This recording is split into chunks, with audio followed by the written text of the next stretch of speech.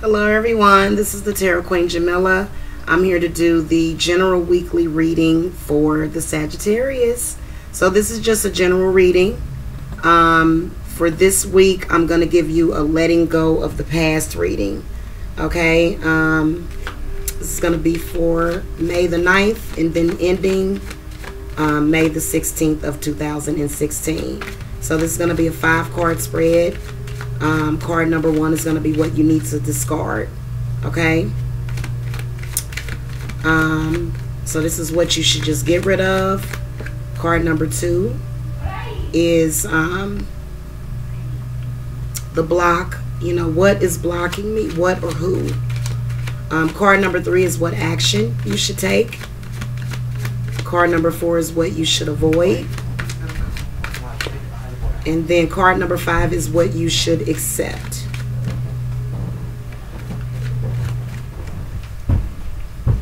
Alright, so I'm just going to shuffle a little bit more.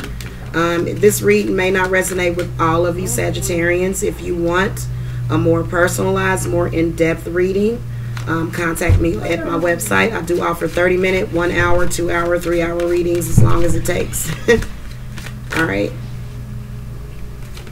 Within limits, okay, because I do have a schedule. All right, so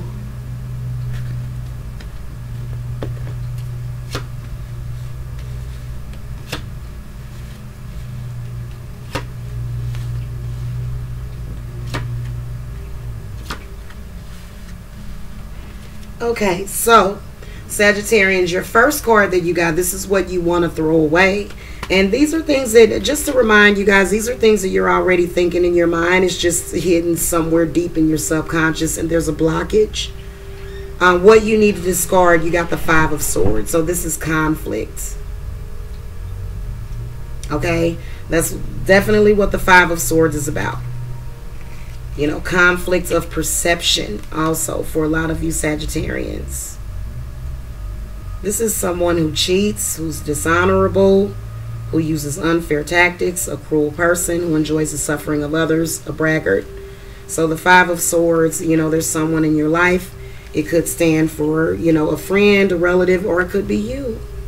This could be a part of yourself or an aspect of yourself, a conflict within yourself that gets projected out that, you know, you need to take care of. Card number 2 is what you need to block. And you got the 7 of Pentacles.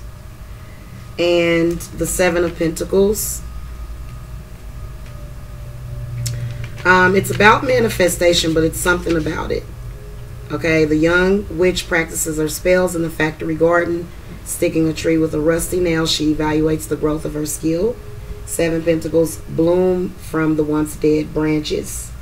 So this is about developing skills, growth in one's ability, taking a moment to reflect on progress made.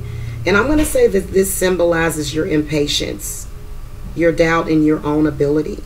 Okay. Also, you want to block, you know, any disruption of progress. You want to make it more productive.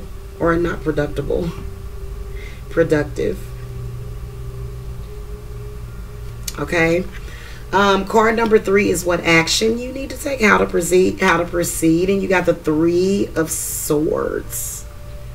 So when you look at the definition, I'm sorry, not the definition, but the illustration of the 3 of Swords, there's someone there brokenhearted. So I get the sense there's some sort of love triangulation, definitely. And whatever it is, you're not happy with it. And so the best thing to do is to just sever the tie. There's 3 knives stuck in your chest. This symbolizes your heartache. You know, maybe someone else's heartache. I think it really represents yours. The 3 of Swords can mean all sorts of things. It definitely denotes that there's, you know, someone, there's, what's the word that I'm looking for?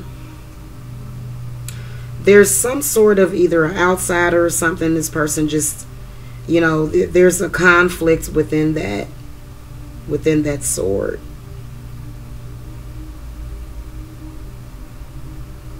You know, And it's funny because when you look at the illustration, the two Swords in the shadow of the wall. They look like two people coming out the side of this woman.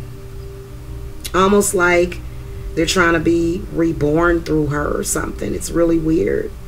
They look like really nasty spirits though.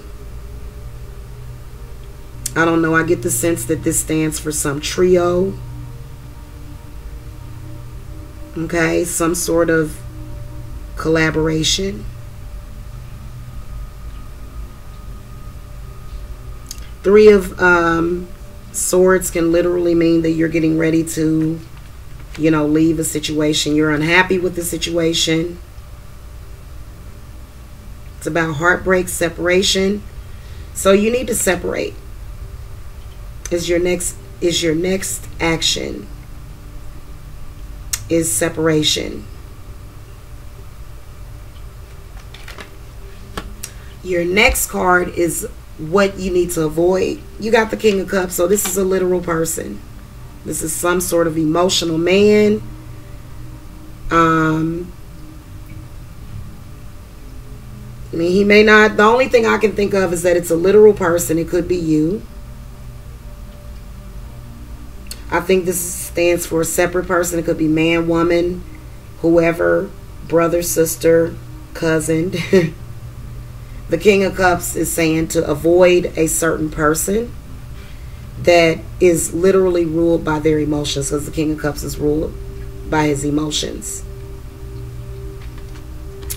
Your final card is what to accept, and you did get the Hermit. And I think what this card is saying, you know, you want to enjoy your own company before anyone else can. And that is in any kind of situation, you know. So the Hermit is sort of like this alone time that you're literally already going through. So this is really good news because this is a very spiritual card. This is a major life event. So you're going to close out the week with this, and it's going to make you a lot stronger. Being alone makes you stronger. And I think that's going to be a major life event for you, is that, you know, what doesn't kill you is going to make you stronger. All right, that's going to do it for this week. If you want to personalize more in-depth reading, contact me on my website. This video is brought to you by www.thedivinemommy.com, and thank you so much for watching. Make sure you subscribe, thumbs up this video, as well as leave a comment. Have a great week. Bye.